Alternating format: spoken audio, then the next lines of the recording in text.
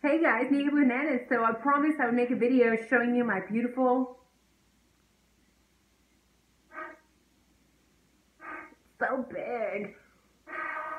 It is really, really big actually. It's 4 feet long and it weighs 8 pounds. And I know it looks a lot like my rifle because it is a Remington.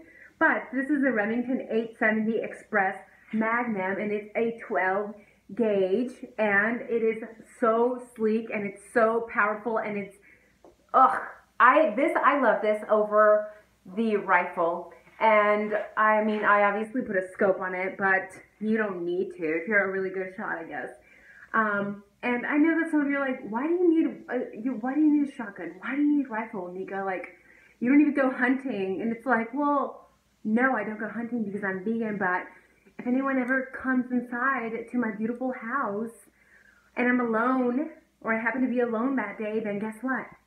I can pull this from under my mattress, or not under my mattress, but like under the bed and just, you know, because you never know. I like to keep this one under the bed because it's powerful and it will blow a nice hole in someone's head if need to. Now I know that a lot of women are not into this type of stuff, but I was very clear in my last video why you should know how to properly shoot, at the very minimum, a handgun. And I may be making a video on my handgun. Now my handgun, I do have a permit, so I do carry it everywhere I go. I have beautiful Chanel purses stocked with beautiful handguns inside, and maybe I will make videos with those. Now we're focusing on this one right now. Like I was saying, the majority of women should learn, should know, should feel comfortable. And this goes for a lot of men as well, because I've met a lot of, you know, very intelligent men, and then they can't shoot a gun, and that's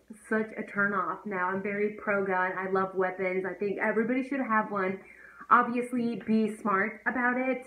And if you are thinking of getting a shotgun, get this one, because I've had this one longer than I've had the rifle, and I've shot this one a lot more times than I've shot the rifle, and it's still really good. I mean, this is probably one of the shotguns that sells the most, if not, I believe the list that I saw online, it said that it was like one of the top best-selling shotgun within the last 50 years, so that says something.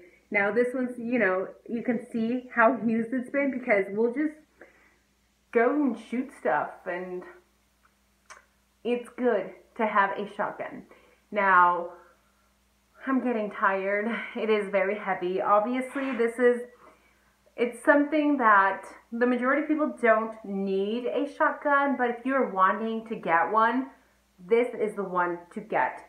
I always suggest people, for personal protection, especially as a female, me especially as a tiny female, very petite, I like how convenient a handgun is, and I love that I can throw it, you know, in my tiny purse, and it's just, hey bitch, you know, and pull it out if you need to.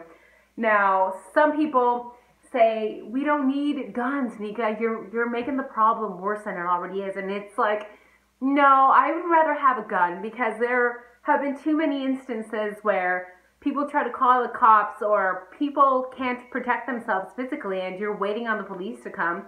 And had you had one of these, or a handgun, or some sort of weapon to protect yourself, then you would be more likely to have some control of the situation. Because as soon as, let's say, you know, those gas station videos that we've all seen, robberies and last minute, you know, somebody pulls out a gun on you. If you pull one of these out, they're going to be running, okay? The majority of people are very afraid of shotguns or weapons in general. So if somebody's trying to scare you with, you know, saying they're going to rob you, especially as a business owner, have one of these. I think it's great to have them. Use them wisely. Know what you're doing. It's good to have handguns as well. Like I said, hopefully I will be making a video for you guys soon with the handguns, and let me know what you think, because this is my very, very favorite shotgun. I have a collection of shotguns, but this is by far my favorite. I probably am biased because I love Remington just overall, and this is actually pretty affordable. I think I paid about $400 for this shotgun. Now the scope was probably closer to 200, so very good shotgun for a very low price. I think 400 bucks for a Remington 12 gauger, and that's a really good deal. So if you guys are planning to get one of these, try the Remington. And there are some places that will let you shoot them. I know I have a friend, and he's a firearms instructor, and if you're not comfortable with maybe shooting a shotgun or you've never shot one, don't go straight into Cabela's and purchase this, because you may not like how powerful it is. I personally love the powerful, just, you know, shot of a shotgun, but if you've never shot one before, you might want to get some instructions on how to do it first and be comfortable with how potent and how strong it is when this bad boy goes off, because the very first time I shot a shotgun, it knocked me on my ass, and it was crazy. And I've known people to shoot shotguns and they love them, and for me, when I shot it, it knocked me on my ass, but I loved it, and that kind of got me hooked on shotguns. But some people will shoot a shotgun and they don't love it. They hate it. They have the opposite experience of what I did, and they never want to be around these again. So if that's you and you've never shot one, go to a firearms instructor so that you don't have to purchase one. A lot of the times firearms instructors will just bring an array, a beautiful array of weapons. They'll bring handguns and shotguns and all kinds of babies that you can try out and kind of go by feel with what you like. And then if there's one that you just love and you need to have, then you can go buy it. But for a shotgun, try this one, guys. I hope you all have a wonderful day. I'm going to put it away now before I shoot someone. Not because I don't know how to shoot, but because I want to shoot them.